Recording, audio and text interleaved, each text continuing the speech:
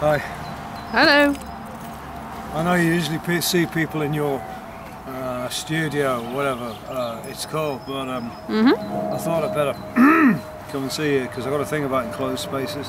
It's okay, it's nice to get out for once. Out and about. I had a terrible time in the studios. Used to work in these studios, you know, back in the 80s. Sorry, I can't hear you. There's a thing. There's a plane going The plane Don't worry going about the plane. Okay. Look at the plane. I've got problems. Well, I'm here seeing you anyway. I'd rather the cars and everything than everything. Anyway. Oh, sorry, boss. Oh, you're gonna move. Wind, yeah. Yeah. Do you remember me from children's television on the BBC? Rah. Should I? Rah. Rah. When was this? Rah. About 1984. Oh. 88. Really? That was my heyday. Rah.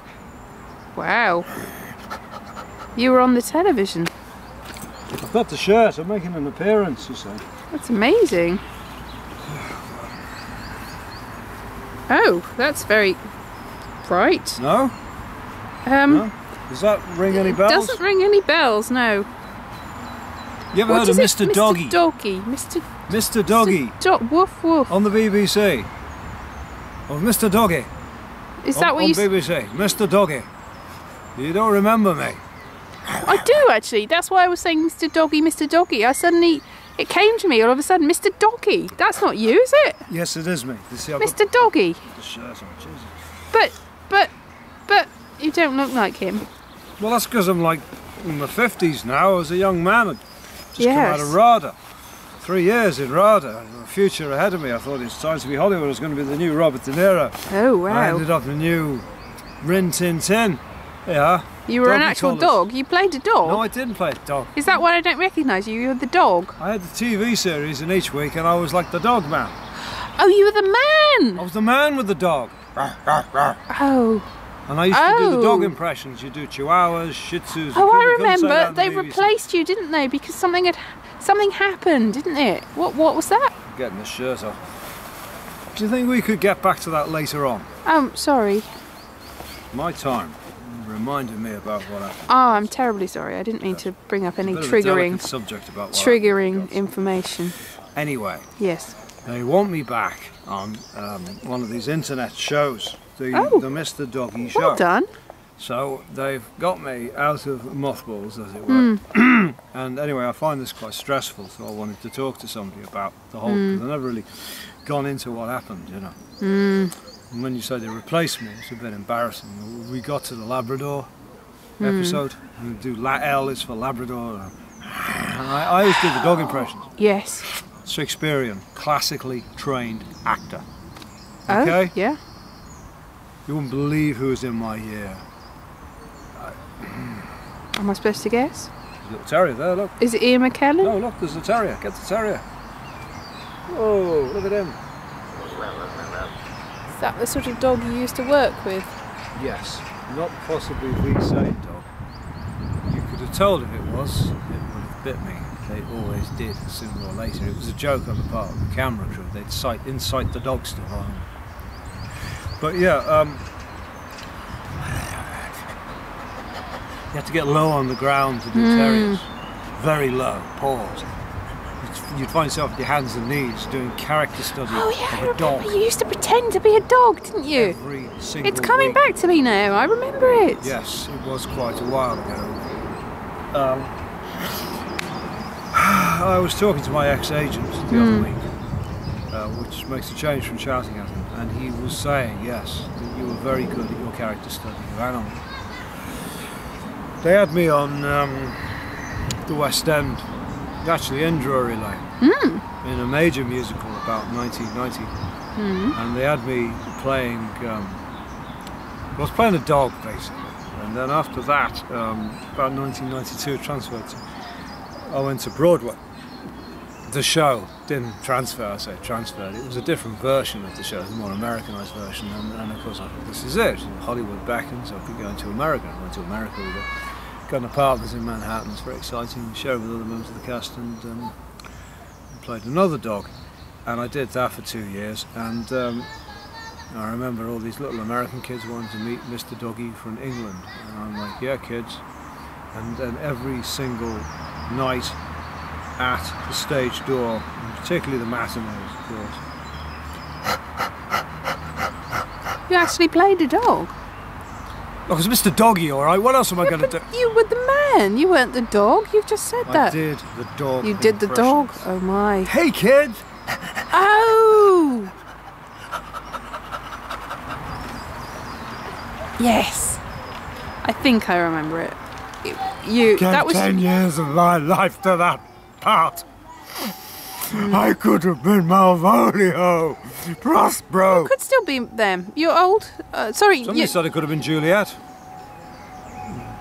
Well, all right, I got it wrong. It could have been the young man in Shakespeare. But I always fancy myself as the old, mature King Lear. You're not past it, really. I mean, I know that I shouldn't get involved here, but you're really not. You possibly can't play Hamlet or Romeo. Oh, thank you very much. But really, Malvolio and Prospero, they're well within your Well, they are now. remit. I haven't acted for 20 years.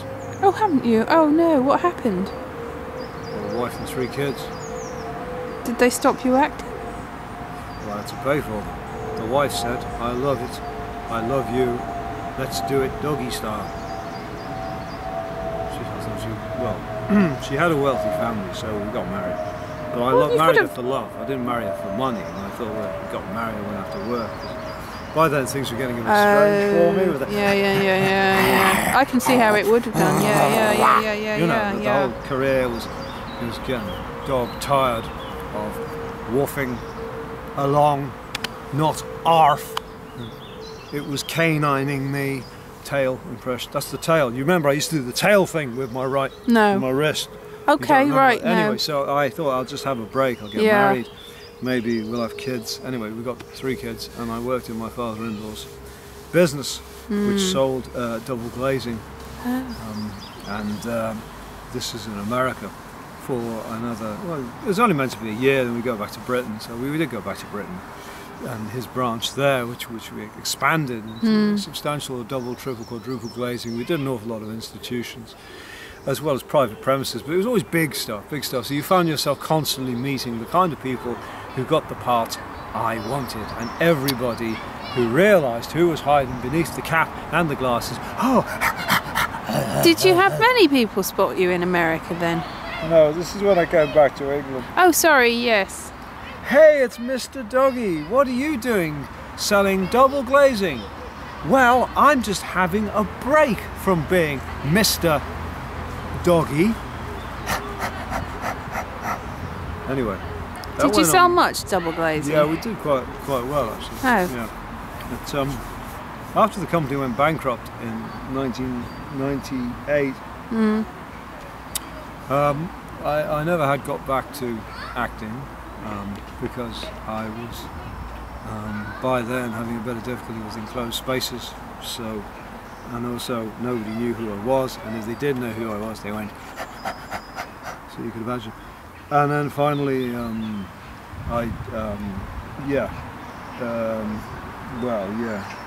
So why have you come to see me? Well, because this agent, ex-agent, got onto me in this whole thing with this internet TV show.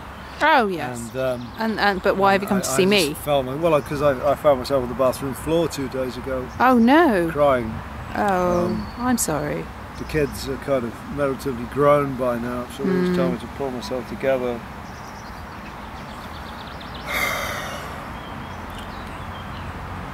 The wife's gone. Oh.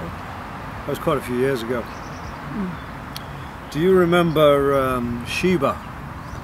Sheba. They had her on the other channels. Oh, Cat Lady! Oh yeah! I used to watch that. That was good. Yeah. That's what everybody says. The Cat Lady, Sheba. Anyway, she helped my wife realise her true sexuality and identity. Oh dear. So they're living together in Portsmouth. And Sheba has quite a flourishing career. You know, the Sheba products, Cat Lady shows are still, there's an animated version. There was the spin-offs, they're translated into 15 different languages. There's a range of cat food she endorses. Have they not repeated your show? Well, no. Oh. But I'm going to be doing this internet thing. So that's good. That's good. Will they pay you? Yes, they're going to pay. Oh, that's good. It's kind of yes. Yes. What are you doing, if you don't mind me asking? It's a deeply ironic thing in which I kind of appear every now and again, being Mr. Doggie. It's not porn, is it? No, it's not porn. It's appalling. It's the word Oh dear. Sounds like porn, but there's more letters. Well, put it this way. You're doing a lot better than a lot of people from the 70s and 80s. Really? You're free. You've got a career coming, a blooming career. You've got everything to look forward to. And that thing that happened, the reason you got sacked, it's not going to come back to haunt you, is it, really? Everything's good. It's in the past. That dog and I were just good friends. My wife knew it was all rubbish. Kids had a terrible time at school. I'm sure everyone's forgotten about it by now. I'd completely forgotten about it. I think they put me on the bloody internet because of that incident. Oh. I think they think it's funny. You know, they're calling it doggy style time. Oh dear. Yeah. So are you going to take it? Well, I need the money. Yeah. Maybe it'll resurrect my career and then somebody consider me for the RSC, the National. And perhaps I might start making these independent films. Keep positive. Channel 4, BBC. Yes. You know, the kind of things that you get in this country, and then maybe one day Hollywood, you know, be a guest star. And you don't want to dream too big, maybe. Some TV show. Maybe manage your dreams, possibly. Playing a dog impersonator. Yeah. Or perhaps animated television series. The thing is, the more realistic your goal, the more likely you are to be happy because you've reached the goal.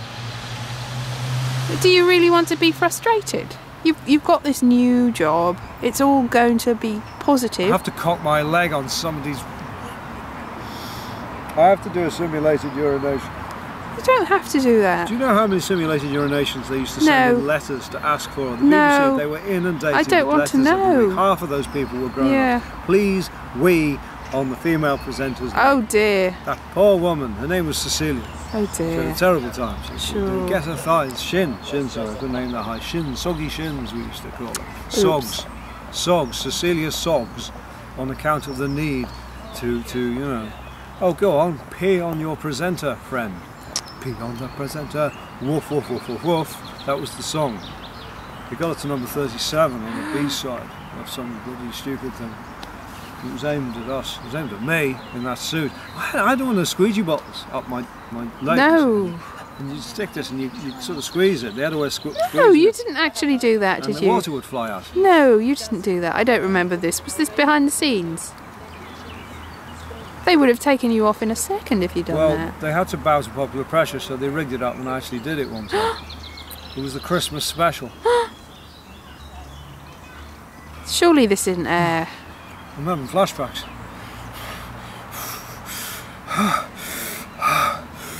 I should breathe, right? Breathe. Yeah.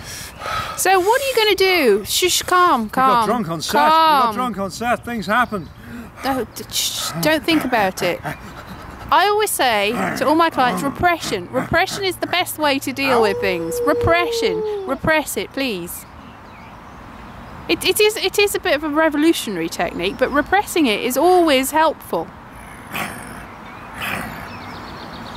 It's in the past. Keep it in the past. Look to the future. It'll all be amazing.